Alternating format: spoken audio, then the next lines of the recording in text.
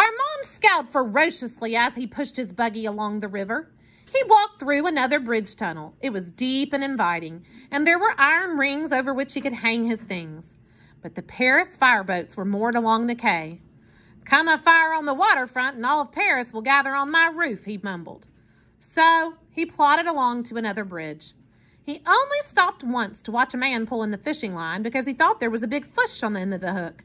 But it was only a sodden shoe. "Ah!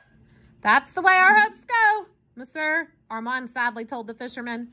And then he started jumping up and down with excitement. "Oh, my goodness! That's the mate to the one in my buggy," he cried. "That's it." The fisherman yanked the old shoe off the hook and tossed it to Armand. "Ooh la la, monsieur," said the hobo, "but that just goes to show we should never give up hope." At last he found a bridge shelter that suited him. He spread his canvas as carefully as a family man laying the rug in a new house. "This isn't as cozy as the room that canary made for me," he admitted. "Funny how those black lines on the concrete kept out the draft." And he didn't sleep well that night. He kept wondering about the children. Were they warm enough? Wouldn't they be lonely? He tried to pretend to himself that he was fretting about something else. "It was my bridge," he said aloud. "They had no right to put me off my property. I ought to go back and assert my rights." And when he woke up the next morning, he noticed that a light snow had fallen during the night. He sat up and rubbed his eyes as he looked out at the quay. Paris had turned white overnight. Oh, it was a beautiful sight for those who could stand in a warm room and look through a window. What would the children do now? They'd probably play in it, and they'd get the death of a cold with no grown-up to look after them. "I'll show them," said Armand. "I'm going right back there, and I'm going to tell them what's what. I'd like to see them try to put me off my property again." So he trundled the buggy, and the wheels left wet black lines in the snow, and there was no sign of life around the fireboats. But as he neared the old bridge tunnel, two women in fur coats came walking down the quay. In alarm, Armand noticed that the trail they were leaving behind them ended at the canvas propped up against the wall. He quickened his shuffling step, and as the two women passed, they turned their heads toward him. "Ah, poor wretched creature!" exclaimed the woman in the black fur coat. "Perhaps we should save him," said the woman in the brown fur coat. "Oh, go feed the pigeons," jeered Armand. His big footprints erased theirs in the melting snow. He pulled the canvas aside, and the children were crying. "What's the matter?" asked Armand. "You still bawling because I left? You might have known I'd come back." Susie pulled Evelyn closer. "Two women were here talking to us. They've gone to get somebody. They're going to take us away and put us someplace," said Paul, wiping his eyes. "And they say they're going to put Mama in jail." Susie wept. "Oh, please help us, Monsieur Armand. Please don't stay mad at Mama." Armand kept twisting his beret around on his gray head. And now the soup was spilled into the fire, and he knew women like those two in the fur coats, always trying to make hobos go to work or wash their faces or read books. And now they were picking on children. Must have run out of hobos. It really wasn't his affair, but Morelli had been right. "Oh, these little ones." And he pulled his beret down tightly. That was it. Morelli. "Start packing your loot in your cart," he ordered. "We've got to get out of here fast. Women like those two, they don't give up easy when they have a mind to save poor wretches." He helped the children gather together the few pans and the fold of blankets. He pulled down the canvas and covered the cart with it. "But where will we go?" asked Susie. "Mama won't know where we are. We can't leave Mama. She's the most of our family." "I'll come back and tell your mama where you are," said Armand. "I've got just the right nest for you." He had to help them get their market cart up the steps. And then because Evelyn's feet were so cold, he sat her in his buggy on top of his possessions. He pushed her down the street and crossed the bridges. Susie and Paul followed, pushing the cart. "If I were a big man," said Paul, "I wouldn't let those women be so bossy." "Where are we going?" asked Susie as they came to the Rue de Rivoli. "Are we going to get Father Christmas to help us?" Armand looked back. Oh, you don't need Father Christmas to help you. You've got me. Besides, he's too busy. It's only 4 days until Christmas. Will you tell him that we've left the bridge? Asked Susie. Just in case he does find a way to bring us a house. Oh, don't you worry, said Armand. Leave everything to me. Well, instead of leading them down to the Rue de Rivoli, he waited for the automobiles to stop. He motioned the children to come alongside him with their pushcart. They crossed the street abreast, and just as they reached the curb, a taxicab splashed them with dirty slush. But they kept on going, single file again. Ahead of them loomed a great shed. It was as big as a railroad station and as black and noisy. The Halles, Armand called back to them. That's the big central market where all the food comes into Paris. The children quickened their steps at the word food. I'm hungry, said Paul. Well, you needn't get hungry in the Halles, replied the hobo. They sell most of the stuff wholesale. But a fellow like me can sometimes wangle some food there. I'll try my luck. They saw the whole streets were covered with black sheds. Now they had to pick their way carefully. The sidewalks were cluttered with crates and baskets.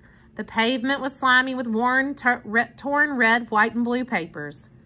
They kept bumping into things because they were so busy goggling at the sights. Boxes of fruit and vegetables made walls around them.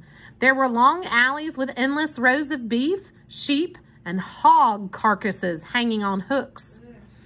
Men went by carrying great baskets filled with hawks' and pigs' feet and calves' heads. A man was lifting an immense box. He wore an outlandish hat that made him look like a carnival figure. Who is he? Asked Susie, pointing. Why does he wear that funny hat? Oh, he's one of the strong ones, answered Armand. He's mighty proud of that hat because wearing it means he can carry 440 pounds at one time. Oh, can you? Asked Paul.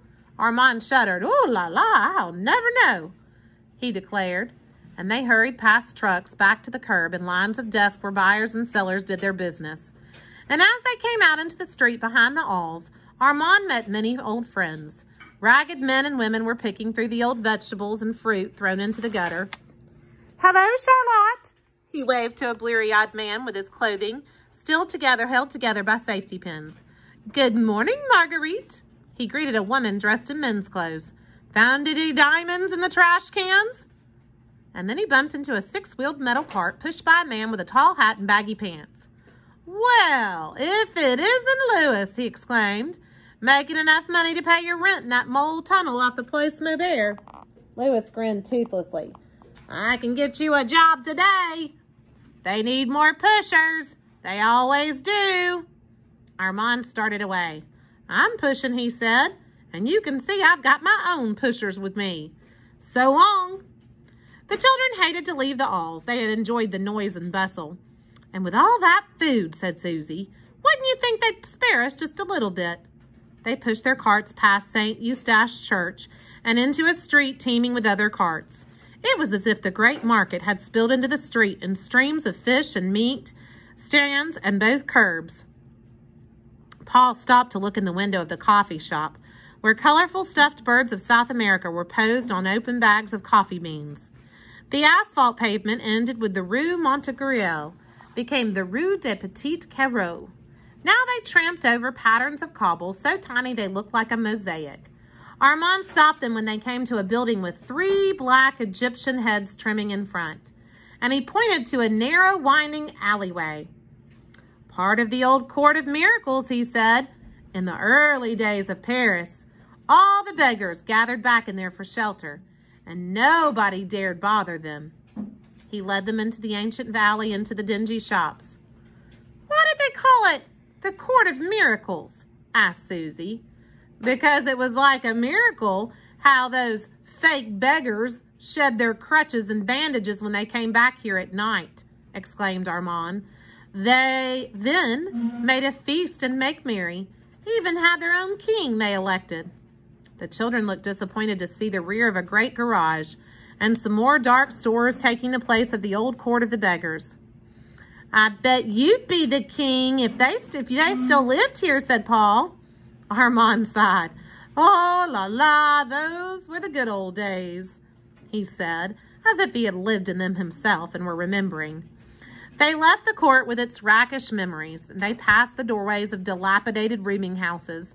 In each they could dimly see a battered old stairway, barely wide enough for a child, curving up to the dark halls above a perhaps magic tower room. Who knew? And looking up at the high window across the street, they saw a queer old lady hanging out her washing on the stretched-on lines across the window. And her washing was 6 red pairs of underpants and 6 long red gloves, as if she might have been the wife of Father Christmas. At last they came to an open corner fenced in by the wooden boards, and above it rose the crags of buildings which were slowly being torn down floor by floor. Only the tall, jagged walls were still left standing, like Rocky Mountain peaks. On some of them, one could trace the original rooms by the great squares of faded paper. They could hear a clattering and banging behind the fence, as if the workmen were busy at their destruction.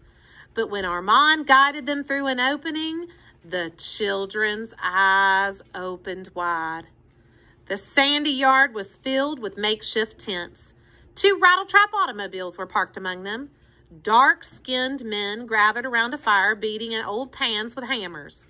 And there were black-eyed women with gaudy skirts hanging over the wet sand. Children with half-wild fox faces stared at them. And then 5 dogs came bounding toward them, snarling and barking. And before they knew what happened, JoJo sprang at the dogs. There was a flying, barking mass of fur and growls. And then a gypsy woman came running with a stick. And she began beating the snarling dogs without playing favorites. They stopped fighting and howled in pain and fright. And Armand grabbed JoJo and pulled him back. And the gypsy woman dropped the stick and began talking to the dogs in a low, soft voice. They whined a little and then sniffed at JoJo in a friendly way, as if he had now been properly introduced. "Armand!" cried Morelli. "Welcome, old friend. You look as if you've come to stay for a while." She looked at the children. Paul and Susie were peeping fearfully around the tramp's back. "Welcome, little one," she said. "You will not be lonely here. I will get you something to eat." And she helped Evelyn down from the buggy.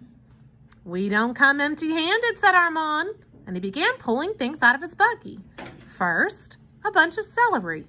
Next, a couple of apples. Lastly, he proudly held up a dressed calf's head. He saw the little Calcé staring at the food as surprised as if he were a magician who had lifted it from a hat. "Don't know how that stuff dropped into my buggy," he said to them. "Especially with Evelyn on top. I must have brushed up against something in the halls." The gypsy children closed in on the little Calcés. The boys were coatless and wore patched pantaloons. The girls were dressed in gaudy skirts that hung to the ground from under their torn coats. Their long black hair was cut in bangs over their beady eyes. But they thought the Calcés were the odd-looking ones. They fingered Evelyn's red hair. They felt Susie's dark, rough coat, and then touched their own gay rags. "Your clothes look so sad," said a gypsy girl. "But you have happy hair." A gypsy man put down his hammer and greeted them as warmly as Morelli. "There is always room for 1 or 10 more in our camp," he said. "You can share the tent with Pedro, Armand. He's in the bed there now. He doesn't like the cold, so he sleeps all winter." "Can the girls live in the van with us?" cried a gypsy girl about Susie's age. Her clothes were the brightest of all, and she wore golden rings in her ears, but her high shoes clumped like boots because they had no laces. "You can live in our tent," a tall boy offered Paul. "It's near a bakery wall, so it's nice and warm." The gypsy girl took Susie by the hand. "My name's Tinka," she said. "What's yours?" "Tinka?" repeated Susie. "What a beautiful name. I'm Susie Calcé, and this is my brother Paul and my sister Evelyn. We don't have a home anywhere." "I'll show you our home," Tinka offered. "I'll show Paul and Evelyn, too." And she led the Calcés through an alley of tents. In the far corner was Tinka's home. The red-headed Calcés gasped at the sight of it. It was a tiny house with a domed roof and carved brown doors and shutters. And instead of sitting on the ground, it was perched on wheels. "A gypsy house on wheels?" said Paul. "Now that's the kind of home I'd like to have." "We can take our house anywhere we want," said Tinka. We just hook it to the back of Uncle Nicky's automobile. Susie's eyes began to burn like blue flames, and she squeezed Paul's arm. Father Christmas, little donkey could bring us a house on wheels, she cried. He could pull it. Let's tell Monsieur Armand, said Paul. Then he can tell Father Christmas what we've decided.